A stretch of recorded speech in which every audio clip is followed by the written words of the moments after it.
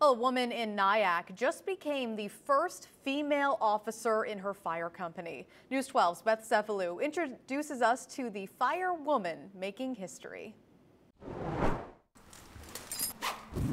In an industry dominated by men, it's exhilarating. This 29-year-old woman is burning down stereotypes. Some people say, oh man, that's so scary, but it's exciting to be able to go work hard to do something bigger than yourself.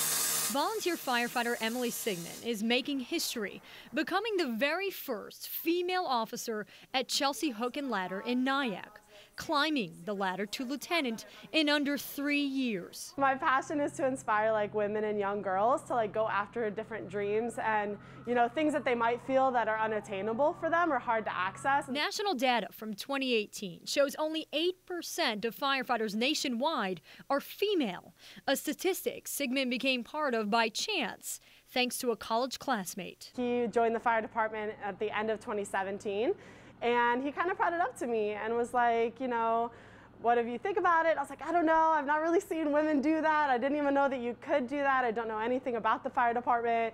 But I was like, you know what, I'll give it a shot. And from day one, I fell in love with it. The Ohio native works out 5 days a week minimum for her job, and for good reason. The gear alone weighs 60 to over 100 pounds, carried as rescuers head into burning buildings. Yes, there's stress that comes with it.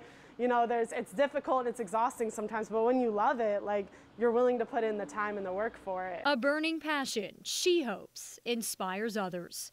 In Nyack, Beth Cephalou, News 12.